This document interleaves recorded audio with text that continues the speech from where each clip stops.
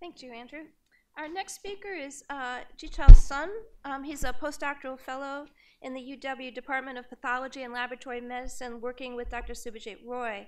His research focuses on the mechanistic aspects of Alzheimer's disease, and he's going to be talking about a CRISPR-Cas9 based strategy to attenuate the beta-amyloid pathway. Thank you, Jichao.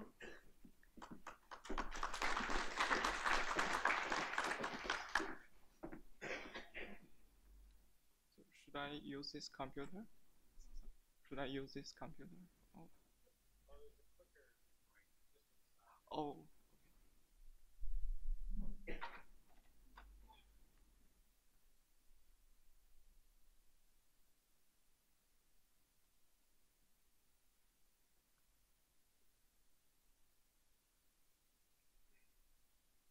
Good afternoon, everyone. I'm Jichao from Subhajit Roy's lab. So it's my pleasure to present our recent work on a CRISPR-Cas9 based strategy for the Alzheimer's disease. So this picture shows amyloid beta staining of Alzheimer's disease brain. So the brown structure you saw is the amyloid plaques, which are the pathological hallmarks of Alzheimer's disease. Amyloid beta is generated from a precursor protein called APP. APP is a transmembrane protein with the N-terminal facing to the extracellular domain and the C-terminal facing to the intracellular domain. APP is firstly cleaved by beta-secretase base 1 to generate beta-CTF, and then is further cleaved by gamma-secretase to generate A-beta and intracellular AICD. So A-beta can be secreted outside of the cells. Excessive A-beta generation will induce its aggregation and plaque formation. Our lab focus is on the physical interaction between APP and base 1, which is the rate-limiting step in A-beta generation. So previously, we and others found that APP and base 1 could co-localize and interact in endosomes, where the beta cleavage occurs. And interestingly, we found if we express a truncation APP with deletion of the intracellular domain, this APP cannot interact with base 1 and cannot undergo beta cleavage, even though this cutting site is away from beta cleavage site. From this hint, we have an idea. Why can't we cut the endogenous, the C-terminal of endogenous APP? In that way, we can block the interaction of APP and base 1 at endogenous level. Then how to do that? At that time, we learned a technology called CRISPR-Cas9 to edit genome. So CRISPR-Cas9 contains two components. One is the Cas9 endonuclease, which can make a double-strand DNA breakage. When the cells try to repair this double-strand break, mutations like insertion or deletion normally occur. And these mutations can induce a mistranslation of the protein. Another component is the guide RNA, which can recruit the Cas9 endonuclease to the genome. You can design a specific guide RNA sequence which can complement the genomic DNA so that you can target a specific site on the genome. So we think this is a perfect tool for us to target endogenous APP gene. So we look at the C-terminal of APP and found out one CRISPR targeting site at the intracellular domain as shown in the orange color. And the transmembrane domain is shown in gray. Okay. And here to tell the effect of the CRISPR, we use an APP antibody called Y118, which recognizes the last 20 amino acids.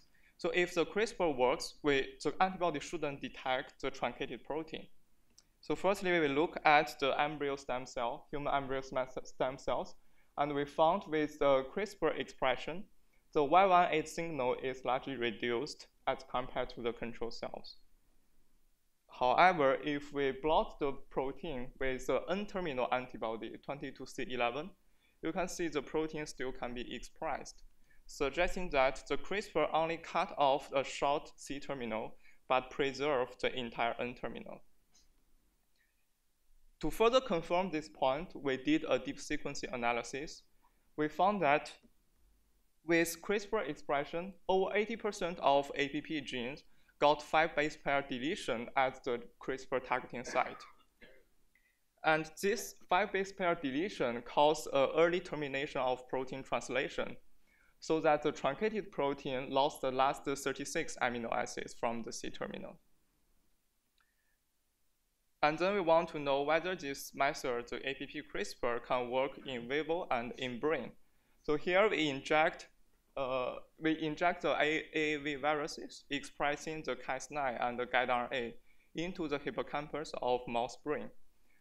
Here, the viral vector contains the GFP gene so that we can easily tell the infected neuron by GFP expression. So here is the example. The left half of the brain is not infected by the viruses, while the right half of the brain is infected, as shown by the GFP expression.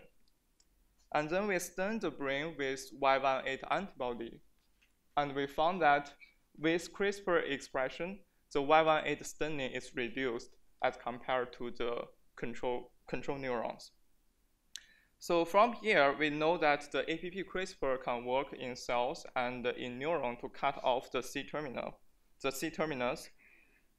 And then we want to know whether this APP CRISPR can really block the beta cleavage and the A-beta generation, because the cutting site is very far away from the beta cleavage site. So here we transfect the cells with APP CRISPR, and then we measure the A-beta secretion from the cell culture medium. As you see, the APP CRISPR can reduce the A-beta secretion from into the cell culture medium. Now lastly, we want to know what's the mechanism, how this works to block the A-beta generation. So APP is actively transported inside the cells. After synthesis, APP is firstly transported to the plasma membrane, and then APP molecules can be internalized into the endosome, where it interacts with base 1 and undergo beta cleavage, as shown here. So we look at the APP trafficking inside the cells, and we found that deletion of the C-terminal of APP can block APP endocytosis, step 2. So here we trace the cell surface APP and looking at where the APP goes after the surface labeling. With wild-type APP, you can see the APP can be actively internalized into the endosome, shown by this vesicle structure.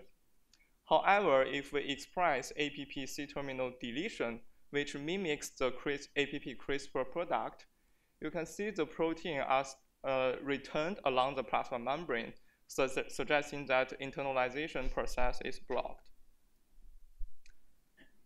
Okay, to summarize, the wild-type APP can be internalized from the plasma membrane and then interact with base 1 for beta cleavage at the endosome. However, if we edit endogenous APP gene and cut off the small C-terminus, then we can block the APP internalization so that APP molecules is returned along the plasma membrane.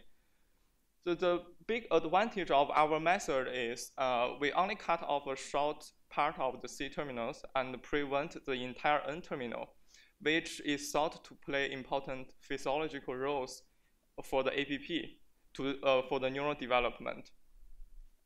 Due to the time limit, I cannot cover all the points we have done, but welcome you to my poster for more details and questions. So with this, I want to thank all the lab members in Roy's lab and our collaborators. Thank you for your attention.